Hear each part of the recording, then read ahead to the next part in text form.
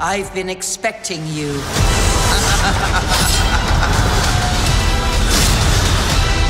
It's time.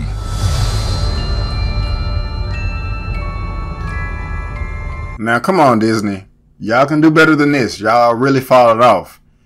My name is Brandon Keith Avery, and this is just my opinion. Hey, what's going on, everyone? Thank you so much for tuning in to my opinion/review for the Nutcracker and the Four Realms Better Late Than Never 2018 edition. I really do appreciate it. Now, I remember when I first reacted to this trailer a number of months ago. It looked good. It looked very colorful. I thought Disney was putting their money behind this, and they really did. And I thought that, hey, this may be something that if it's great, I can buy it on Blu-ray or 4K and just have a beautiful display at home. Unfortunately, that is not the case. Now, when it comes to the Nutcracker, of course, we've all heard of that before coming up. I just know it has to do with the gingerbread soldiers and toy soldiers and things like that. And remember the song, and all that good stuff. But as far as this movie, it's directed by Lasse Hallström and Joe Johnson. I have no idea who she... Oh, excuse me. This is... I don't know. Oh, okay, this is a guy. I'm not trying to be funny. I really could not tell by looking at that picture. But Joe Johnston, I'm a fan of his. October Sky, Rocketeer, Jurassic Park 3, Captain America the Winter Soldier. I like all of those films, but I do not like this film at all for the most part. Only thing that I liked about this movie is the main actor. Her name was Clara, played by Mackenzie Foy. She's cool. She was an intelligent character. She was bright. She made smart decisions. She had a lot of things going for her. It seemed like, you look at her and you say, okay, this person has a positive future. They're going to do something with themselves. They're going to be somebody, do something worth their life. But other than that, I really didn't care for her. And, especially like Morgan Freeman. I don't even know why he was in the movie.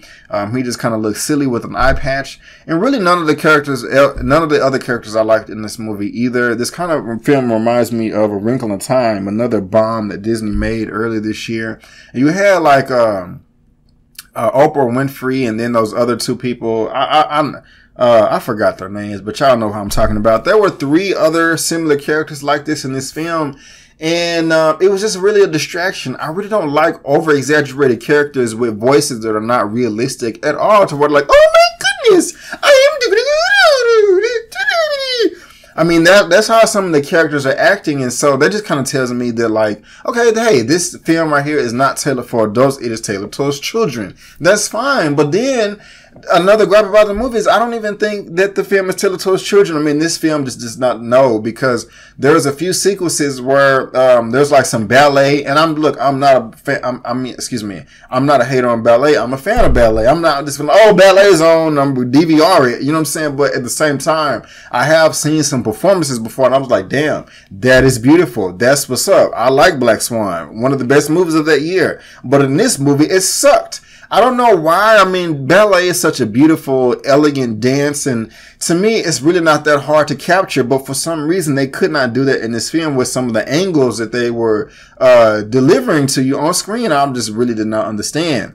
And then you got somebody like Joe Johnson. First of all, the movie is boring as hell, and they're switching tones left and right like draws.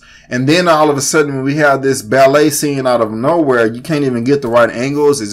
I'm really just not feeling it. Then you have these over-the-top characters, and then all of a sudden, the film turns into like Nightmare on Elm Street, to where you have these characters that are rolling around that look like walking, talking pillows that can switch heads.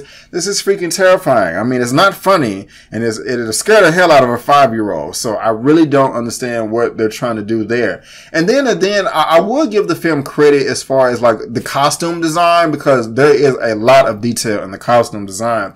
But at the same time, there's just so much going on that you can't really appreciate the detail. It's just like, it's just a bunch of colors on screen that don't blend well together. And for so many colors, the film felt flat. It was bland. The cinematography was trash.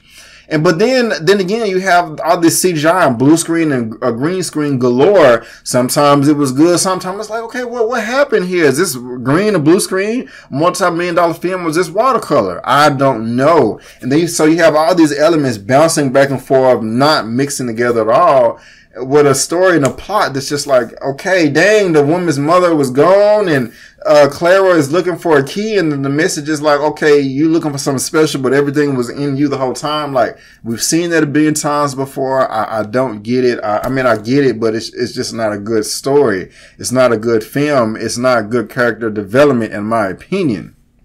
So, and then you have this rat monster, like, Jesus, like, it was not good. I really didn't enjoy this film, if you can tell. If I had to rate the Nutcracker and the Four Realms out of a 1 out of 10, I would give it a 3 out of 10. Yes, a 3 out of 10. I gave A Wrinkle in Time a 2 out of 10. I'm giving this one a 3 out of 10. Disney, y'all need to step it up with these magical fairy movies and things like that.